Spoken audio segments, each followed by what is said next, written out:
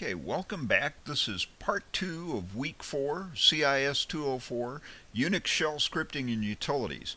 And we're going to discuss searching and substitutions. We'll first focus on the power of grep. It was developed by Ken Thompson and it was available in '74.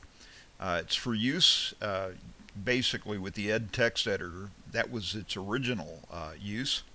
And it means globally search a regular expression and print. In practice using ed, it was G/RE/P. So it's valuable for finding occurrences of a specific matching criteria in text files or command output. So let's take a quick peek at an example. By the way, very often if somebody says grep, they'll say get regular expression in print, which is okay. So if I'm going to use this, let's take a look at what I've got in this directory. This is on my machine. So this is Brownsburg. It's Ubuntu. It will look the same, grep will look the same on Ubuntu as it does in CentOS. Let me list the files here. Notice I've got this catdogs.txt. And let me do this. Let's grep for bearcat in catsdogs.txt.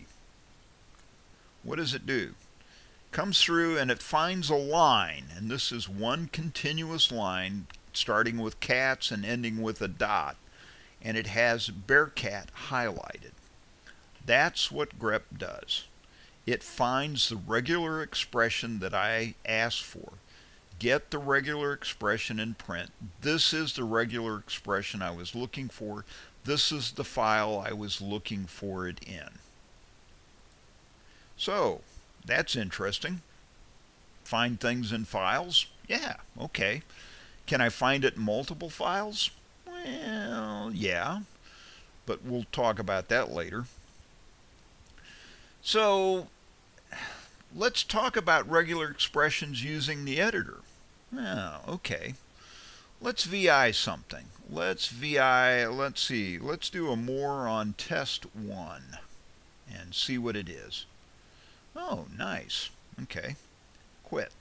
Okay, let's VI test 1. Okay.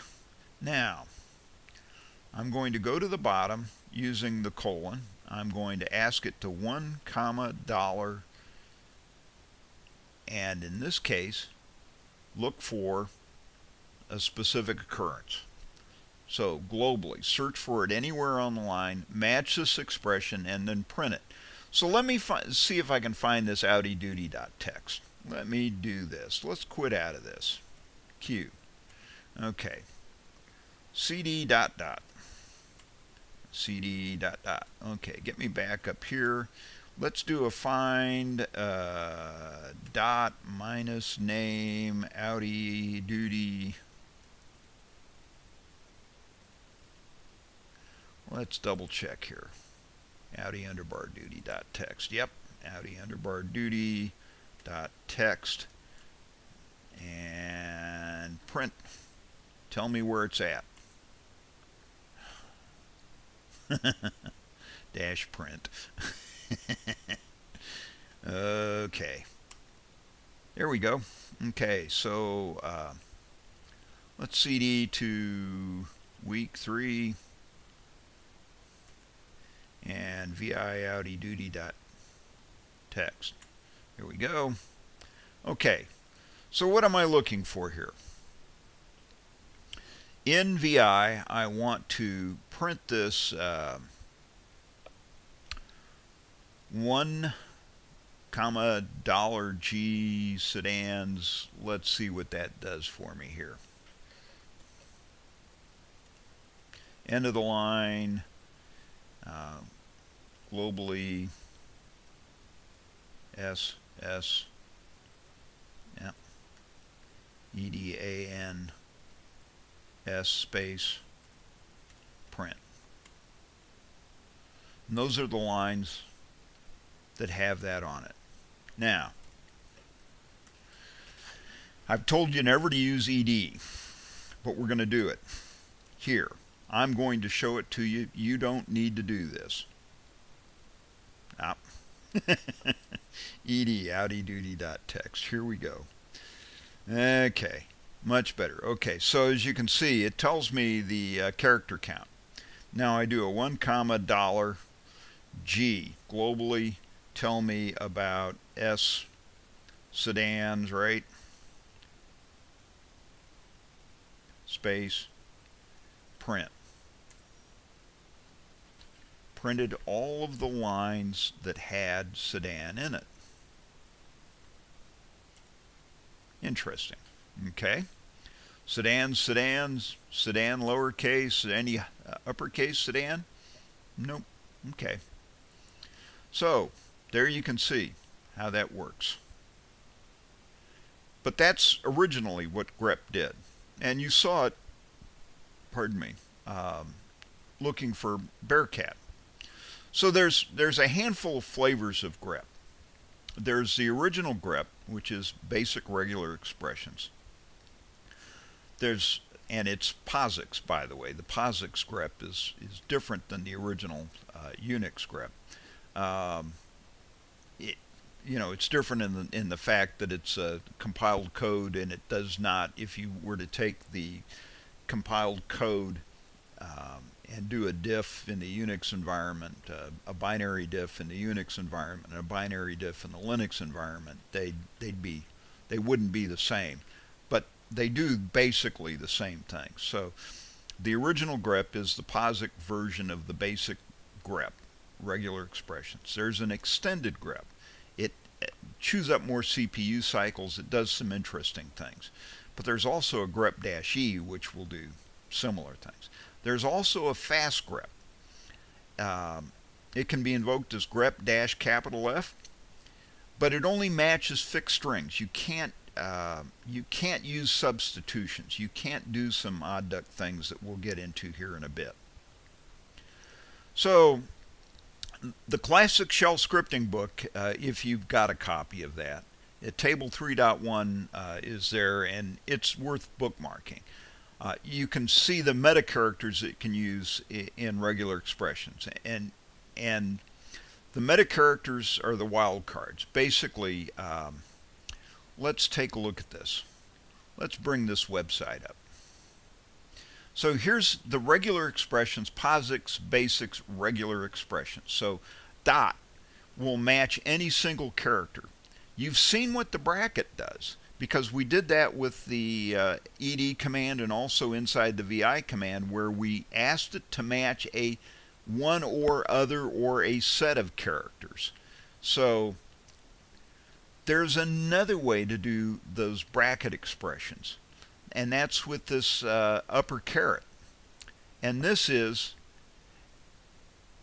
do anything but, match anything but these characters. So, this match anything but, that caret, when it's used on its own outside of the brackets, means go to the start position of the string, match the first position of the string. The $sign means match it when it's at the end of the string. The asterisk means match anything. I don't care what it is. An AB splat C matches AC, ABC, ABBBC. An XYZ inside the brackets with a splat at the end of it matches X, Y, Z, ZX, ZYX, ZY, ZZY, and all kinds of other things. Now, we'll get into some other odd duck things here. For instance, the squiggly brace, the curly brace. So the basic regular expression is escape the curly brace and match the preceding element X number of times. So 3 times. If you're looking for A, match it A 3 times, matches only AAA. If you use the M dash, in other words, escape, curly brace, a number, dash, the apostrophe basically, I'm sorry, not dash, escape, close curly brace, you'll see that an A3 comma matches AAA, and as many A's as you want. Now, when we get down here and we've got the M-N, it'll match the preceding element at least n times and not more than at least m times and not more than n times. So 3 to 5 will match AAA, AAAA, AAAAA, and it won't match AAAAA. So take that as what you need to. Then this other fun thing, this escape parentheses, defines a sub-expression. It's treated as a single element. For instance, AB splat matches A, AB, ABB, and so on, while AB inside the parentheses, they're escaped, by the way, as you can see in the basic regular expression, those are escaped, will match AB, AB, AB, AB, AB, AB, and so on. The string matched within the parentheses can be recalled later, which is interesting, and we'll see that later. So let's take a look at some of the odd duck things we've got in here. .at matches any 3-character string ending with at, including hat, cat, and bat. So let's CD back up to here. Let's go to outside sources. And we'll go to, let's see, exercises, right? So let's grep .at in cats, dogs, .text, right? What am I going to come up with? Yeah, interesting. So there's all the ATs. That, interesting, hat, so there you go. That's how that matches. So let's take a look at this. This HCAT will match all of those. The AT will match everything but a bat. So if I do that, let's see here. I'm going to go back here and change this. And I'm going to say match anything but a cat. And let's see what I come up with. Well, it finds the uppercase, it finds the AT, and it finds the hat. So there you go. That's how all of this fun stuff works. So you've got an idea how this works. You also have an interesting online reference that you can use to help you build these regular expressions. So let's move forward. So how do I, what's it good for? Well, let's do this. Let me CD back a couple of directories here.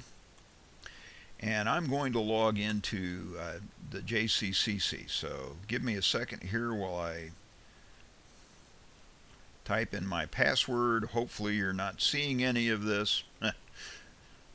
And we're in. Okay, let me clean this out. Let me do this command. So you see this grep-i, my last name, etc password, right? So let me copy that. And I'll paste that into here, and I will get rid of this.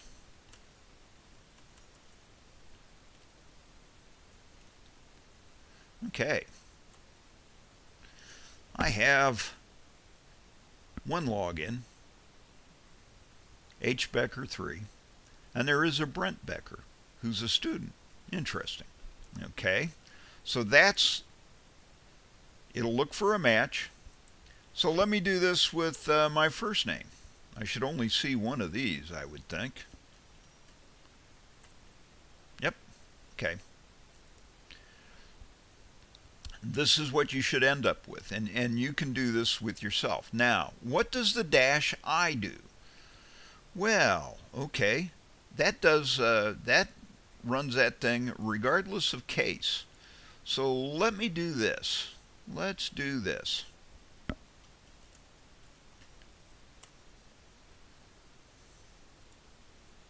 So here's the manual for grep.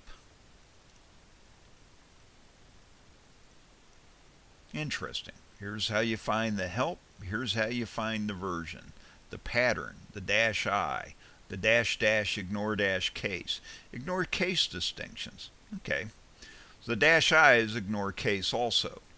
So online you can find almost everything you want to help you understand what the tool does.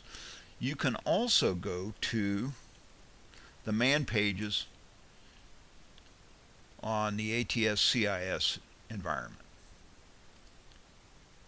There's the -V for the version, extended, fixed strings, basic regular expression, -I, and the POSIX version of -I, -- ignore -case. That's ignore case distinctions. So let's move forward. So here's a basic regular expression. The purpose of this command is to find all password entries that contain Hugo, lowercase or uppercase. Okay, let's quit out of this, clean the screen up, do a paste. Only finds the one.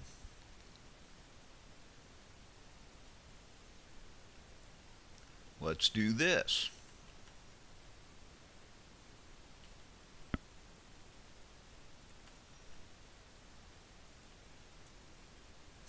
There's no Bob's in the Etsy password. I find that hard to believe, but that's okay. Let's look at it this way. There we go. Notice what it found. It found Robert, and a lowercase Robert, and uppercase Robert here, lowercase Robert again. Okay, so the single quotes enclose a regular expression. Basically, that tells grep where to start, where to end, because I've got that extra little bit in here inside the square brackets that says match an H, an uppercase, or a lowercase. You can try that command, but you know, it won't be very specific. For instance, let's go back to this, and let's get rid of the ERT. So what is it going to do here? Is it only going to find a Rob? No.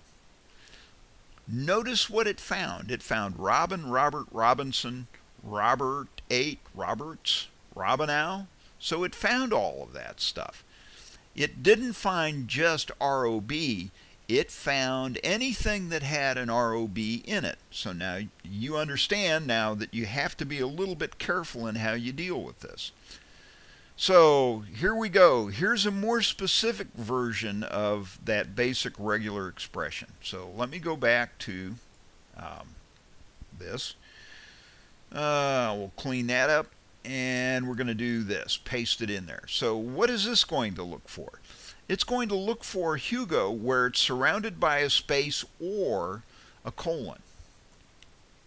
There it is, and you can find there's the colon, there's a Hugo, and there's a space. Interesting. Okay.